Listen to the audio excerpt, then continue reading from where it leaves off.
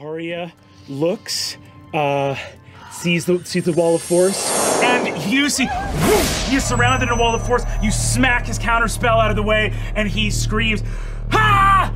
You are a traitor! A traitor to the Septarian! A traitor!" And all you hear is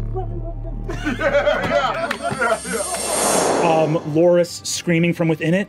She looks up at you, just goes, "It's meant the world to me to work for you. And I don't know what the shape of the world's gonna be, and I don't know what's happening out there, but I know that no matter how dark it gets out there, that the truth is gonna matter." It always does. And you are a big part of it. Thank you. I don't like her. She embraces you. She only fucked a few times. Okay. Like less than a dozen?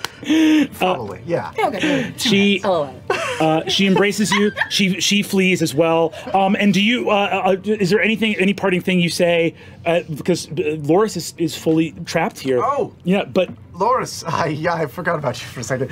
You'll be fine in a few minutes. I guess good luck. It's been real. I quit. So this is my 2 weeks notice.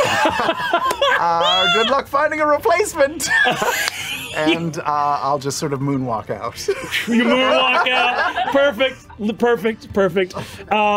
Incredible. This weird disco music plays.